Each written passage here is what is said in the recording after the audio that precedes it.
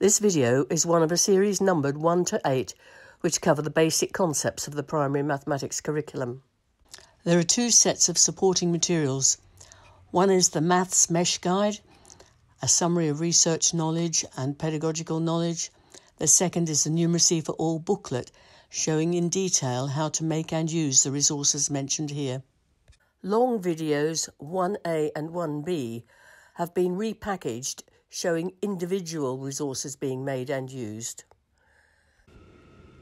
The smaller videos focused on one resource are numbered 1AB, then with the number and the name of the resource. For example, video 1AB.1 place value cards.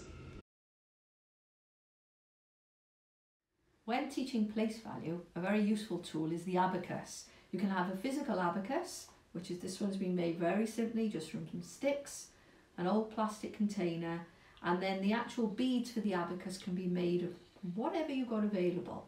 So this one is made from bottle tops with a hole put in it with a nail, which you can just simply thread on here. Here we've got, this is actually the end of a toothpaste tube, again with a hole so it can go on. Pieces of cardboard with holes put in them. And then these are metal bottle tops, again with a hole put in using a nail. So you can see how you can build up numbers here. So if we take these off, and we say I want to make 1,000, I have 200. Here we've got 1, 2, 3, 4, so 40, 1, 2, 3, 4, 5, 6. So 1,246.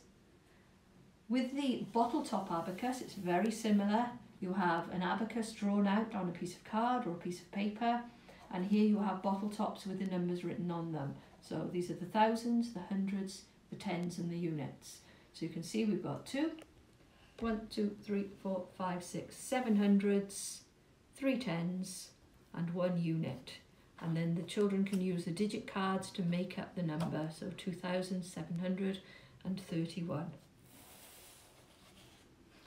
Okay, so the abacus, very simple to make. You've just got a piece of scrap card, or you could do it on paper. You draw out your abacus lines with your labels. Bottle tops, if you're lucky enough to find some bottle tops that are completely blank, then you write the numbers on them. But it's not a problem if you don't, because what you can actually do is write the number on the other side. So if you haven't got white bottle tops, then just write on the underside of the bottle top, and that's fine. And the cards, you can see that we followed the colours, just easier for sorting, for the teacher to organise, and also for the children to associate the numbers with colours.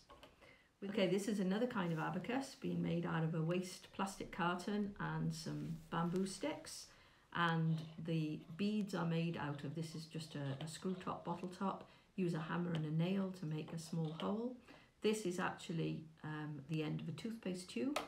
We've got 2 there. Bits of cardboard with holes poked in them, or metal bottle tops, again with holes made with nails. So there's lots of different old materials that you can use again for making numbers and with an abacus. More detail about the resources in this video and others can be found in this booklet, Numeracy for All, Resources for Teaching Mathematics. A guide for teachers and trainers on how to make and use low-cost or no-cost teaching and learning aids to encourage active and playful learning for maths in the classroom.